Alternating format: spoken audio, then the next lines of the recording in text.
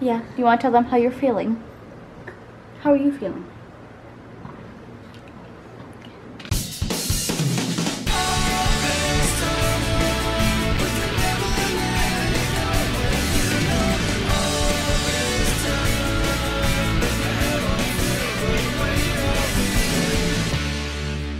Good morning, guys. So we're on our way to the Children's Hospital to check in Wells for her surgery today. They called us a little while ago and asked us to come in early because they're running early. So we're actually about to be there a half hour earlier than what was originally scheduled, which I think, I mean, I would love for him to have like an extra half hour out of his cast, but then he's also pretty hungry right now, I'm pretty sure. And yeah, and thirsty. And what school is that? This is Washington State. I know, I thought it was already out though. I remember ending school in like May 15th. Maybe it's finals and stuff. I don't know. Here, check out the sorority houses and stuff. Sorority row. Or fraternities and sororities. What do you call those? What do you call them? Sororities and fraternities? Yeah, but they're called... Frats? No. Or Greeks? Greek life. It's called something. I can't think of what it's called. But this whole area is Washington University. Dub. I want that W, that big W back there for Wilson's room.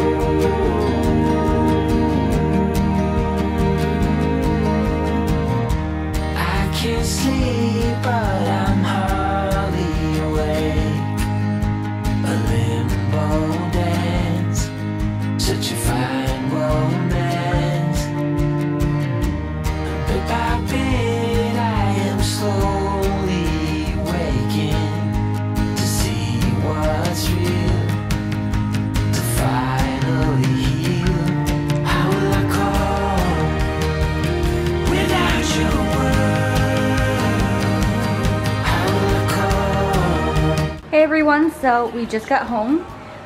It was a very long car ride home because the traffic from Seattle back to Tacoma was intense. It was close to rush hour. Here's Wellesley. He's doing pretty good. When he woke up from the anesthesia, he was not happy, which is understandable. It's okay. It's okay. She didn't do anything to your car. That was fine.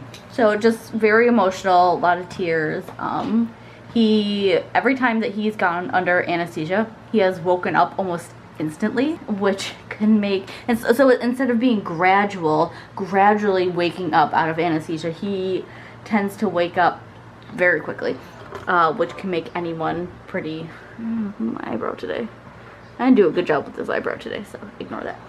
But that can basically make anyone really not happy. Long car ride home, he was very emotional.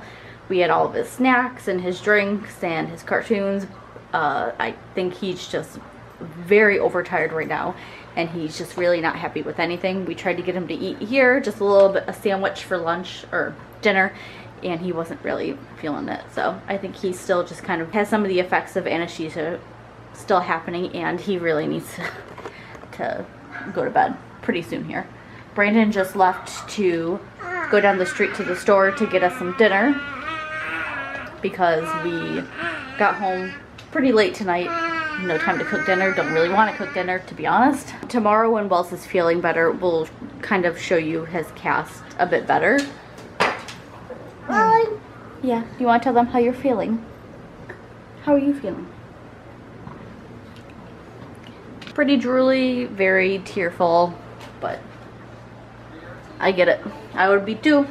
I would be too. So tomorrow we'll go through and we'll show you how his cast is a little bit different than the one he previously had on. It's a little bit different, like shaped, and some really good news that we got when the doctor took an x-ray of him in the cast, and some things that the doctor told us yesterday that we didn't want to bring up on camera yesterday, but a very good prognosis for Wells and his future cast. So we will go over that tomorrow. I hope you guys have a good night.